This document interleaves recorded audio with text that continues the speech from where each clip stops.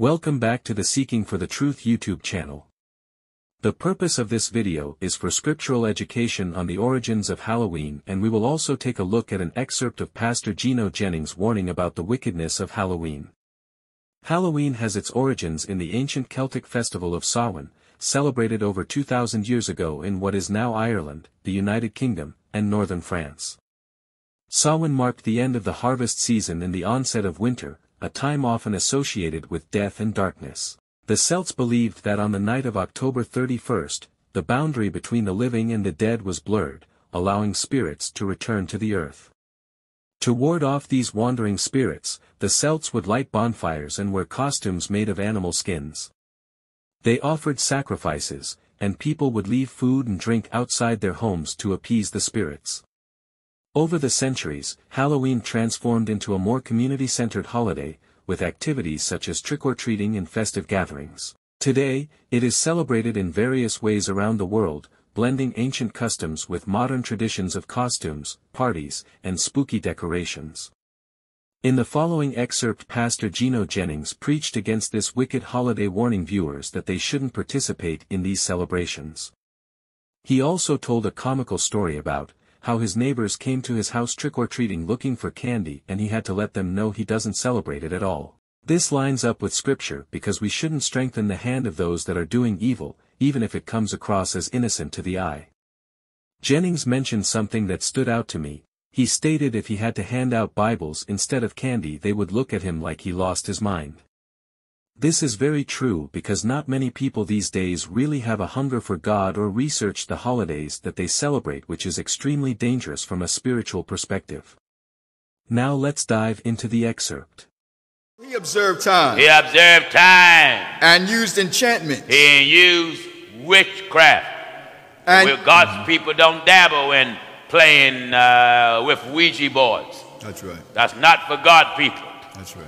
We don't wear clothes that have an emblem of a skull and crossbones. We don't wear that. No. Not for God's people. That's right. We don't play with Ouija boards and all of that foolishness. We don't celebrate Halloween. We don't trick or treat. Amen.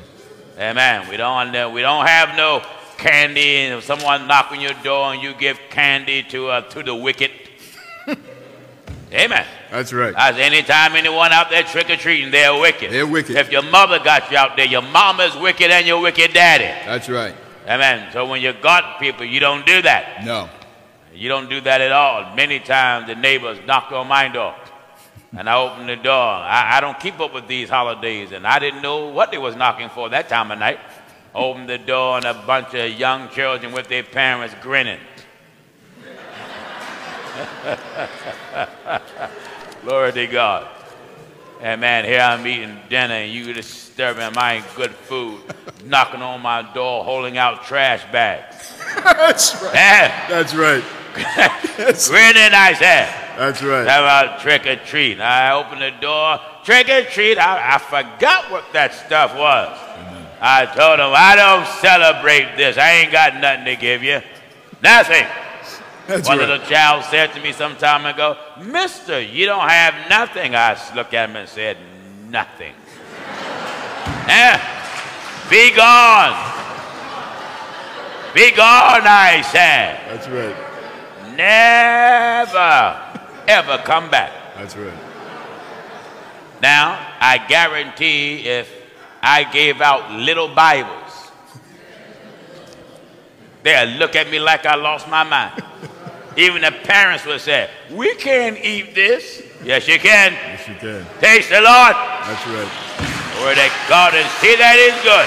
That's right. Amen. Once we take the contents of that meat and break it down, the lowest common denominator, the word that God, the smallest child, can find it digestible. That's right. All right. Until now, I forget many of these holidays exist until I see these decorations on people's houses. Hey, viewers, viewers, you got scarecrows on your house, on your door now? Pumpkins. Pumpkins. Amen. And all type of skulls and things like that, Yeah. you're letting the world know you're an evil heathen. That's right. Halloween is of the devil. That's right. Amen. Don't take your children out there the way things are now. Even when I was a child, you had sick, crazy people. You know, in the 60s and 70s, heroin was the drug of choice. Well, it got so bad, and not only Philadelphia, but throughout America, that sick folk was taking heroin and injecting it in apples. Because, you know, in Halloween, they don't just give out candy when you go to people's door. They give out apples also. Right. And they was injecting heroin in apples so children can get high. Lord. And I remember after I became adult, there was, you know, the devil always wanted to lead you as a child to start something so you can continue it as an adult. You know, adults get tattoos, which is also of the devil, because the Bible tells you don't put no carving in your flesh. That's right.